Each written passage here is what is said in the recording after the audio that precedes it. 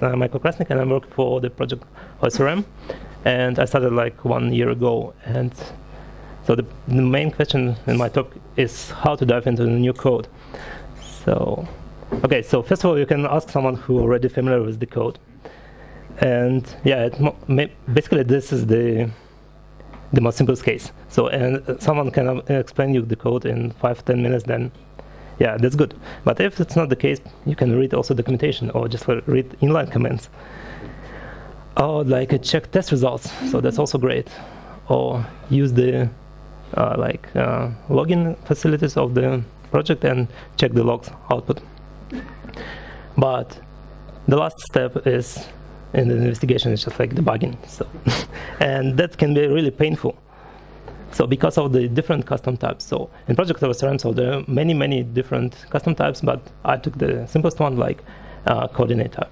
And whenever you type something in GDB, like print node coordinates, then you will see like something long latitude, and you immediately realize so that there's something like about longitude and latitude, but there are some kind of strange values.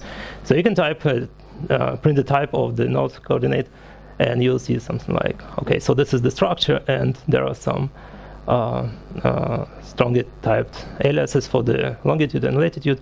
But okay, so the question is, what's behind these numbers? And yeah, I was thinking about like it's not really good to see this fixed type numbers and just added some coordinate printers with the pretty printers of the GDB. So and basically that's pretty simple Python code. Like you initialize the pretty printer with the value and some internal constants like precision, and whenever the callback function to string is called, so you can prepare any kind of human readable string, so just like convert the numbers into integer and divide it by precision, and then simply register the pretty printer in the GDB types printers.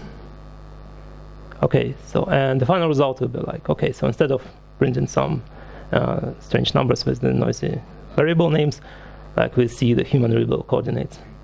Even printing the coordinates with the vector, it will be very nice. Okay, so then the next step, what I was thinking about, okay, so I spent like 10 to 20 seconds to copy paste all this data from GDB to the web browser, and what if I will do this with the GDB commands? And then the next step was to create the open command, and if you just take the, okay, so and if I call the open command with some argument, like a node coordinate, so then I form again the human readable coordinate and open the URL from the Python.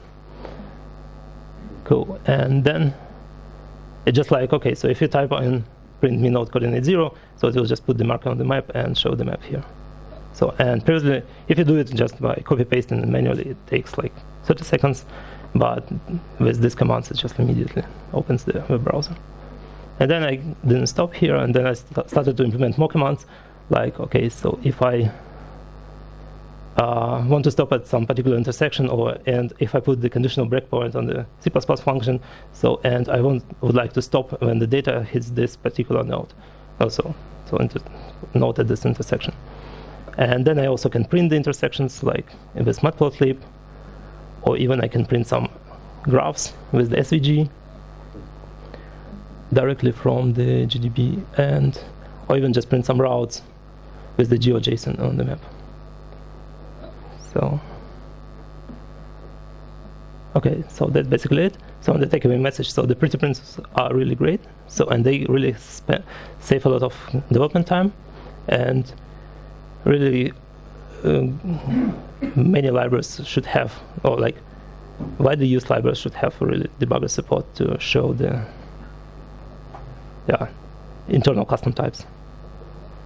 Okay, so that's it. Thank you.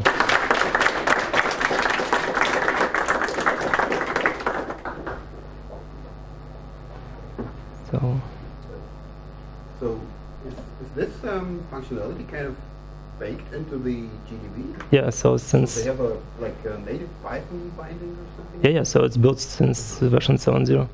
So okay. Okay. Just thinking about the security implications of that. This is you can basically invoke anything from inside of the debugger, but it's dangerous anyway. So if you want to, yeah, but you have to trust. So at least the STL library comes with a pretty nice pretty printers. So yeah. Are the graphics somehow generated in GDB, or are you always opening a browser or something?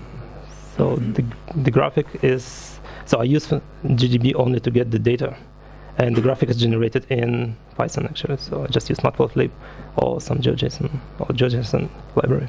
but you could also communicate with all the Python, like PyPlot or whatever kind of libraries, right? Yes. So So that would be probably really close solution. That's cool. yeah, sorry. Okay. Thank you.